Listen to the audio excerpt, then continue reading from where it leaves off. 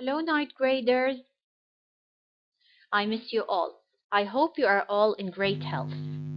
Today we're going to start a new grammar topic, which is the participle clauses.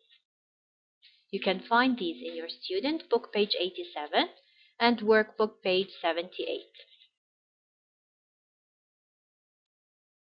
Before I go into more details, let us explain what do we mean by participle clauses.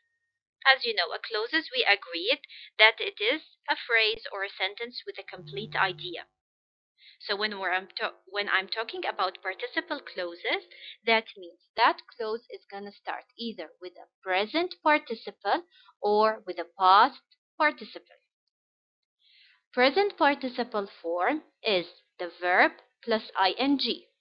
That means an example is relaxing. The verb is relax and we add to it ing. The past participle is when we add to the verb an ed. That means relaxed. Participle clauses are sometimes also called reduced relative clauses. I think that will make it easier if you try to think of them as the relative clauses. They usually are going to add some more information to that noun. Okay? So let's see what the text said. We can use participle clauses after a noun in the same way as relative clauses. This gives more information about the noun. Now, let's see how do these clauses work. Let's start with the present participle. We agreed that a present participle is the verb when we add to it an ing. It can be used in the same way as an active relative clause. So that means an active relative clause, that means if we exchange that present participle with a relative clause, the verb has to be in the active form. Let's look at the example. The man driving the car is a friend of mine. Where is the present participle? Yes, driving. This is the present participle. Can you think of the clause that it replaced? Do you have an answer?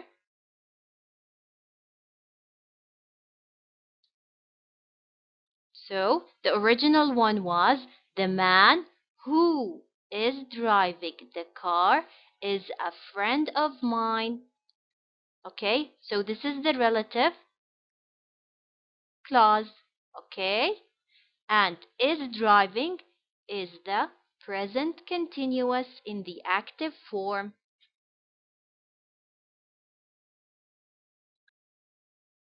The present participle can replace any active tense, not just the present continuous tense, like in the previous example. Now we're going to look at some other examples. Lorries coming over the bridge have to be careful of the wind. Where is our present participle? Yes, coming. What is the original clause?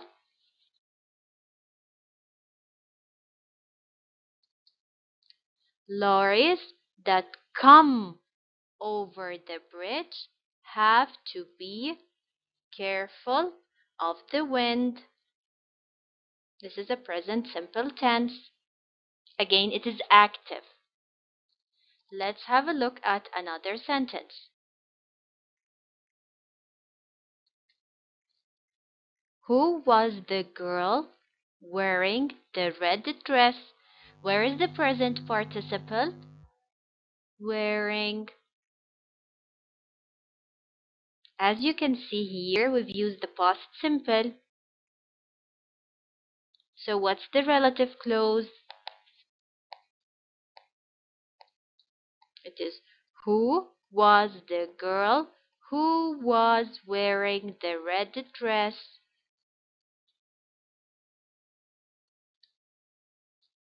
Students handing in their essay late will lose 10 marks. Where is the participle clause? It's handing.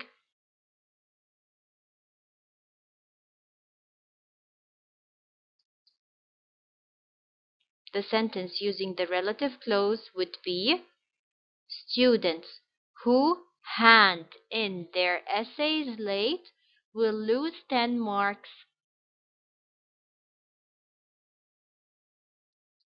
Now let's look on how do we deal with the past participle. We agreed that the past participle is the verb plus ed. It can be used in the same way as a passive relative clause.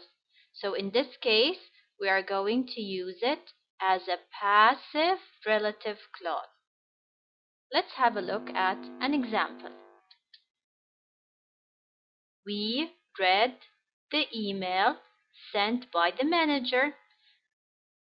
If you look carefully at the sentence, you can see by the manager. So this can show you that you have to use the past participle, not the present participle. What's the original sentence? It is, we read the email that had been sent by the manager.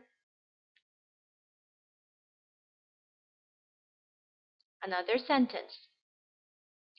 This vase, made in China in the 14th century, is very valuable. As you can see here, it is very clear that this is a clause because it is between two commas. Okay, so if I want to get it back to using the relative clause, how would it be? I will give you some time. Let's see, did you get it correct? This vase, which was made in China in the 14th century, is very valuable. Again, this is the past participle. This is the relative clause that we can put in its place. She only eats cakes made by her mother. Where is it? Yes, made is the past participle. So we say she only eats cakes which are made by her mother. Yes, correct.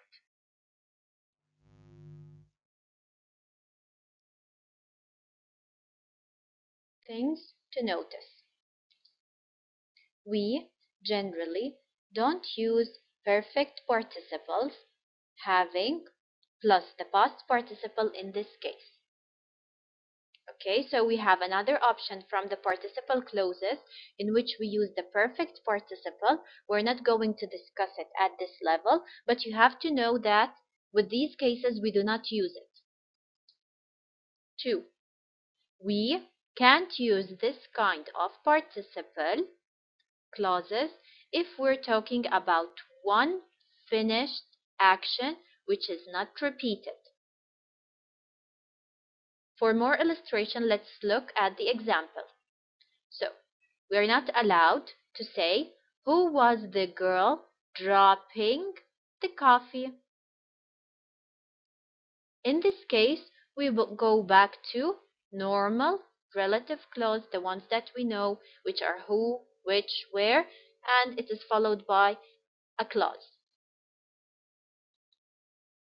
So the correct form is, who was the girl who dropped the coffee?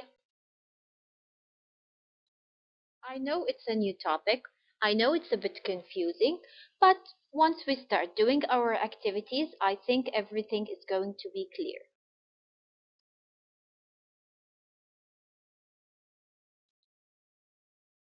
Now let's have a look at our student book, page 87. Look at the picture and read the text. Who painted the picture and where can you see it?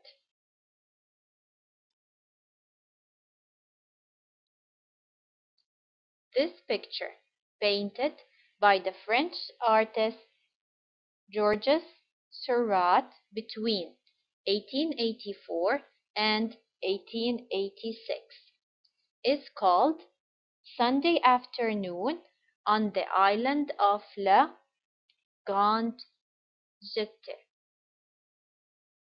It shows Parisians relaxing beside a lake on a sunny afternoon.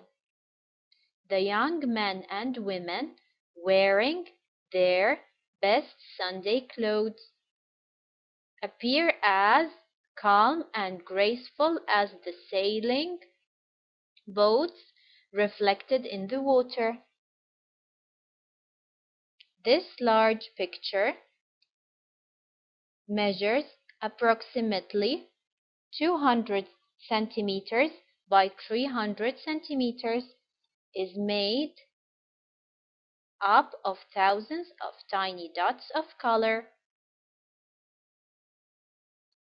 Seurat believed that this form of painting, now known as pointillism, would make the colors more brilliant. La Grande Jetée, permanently displayed in the Art Gallery in Chicago, is Seurat's most famous work. This is even as there is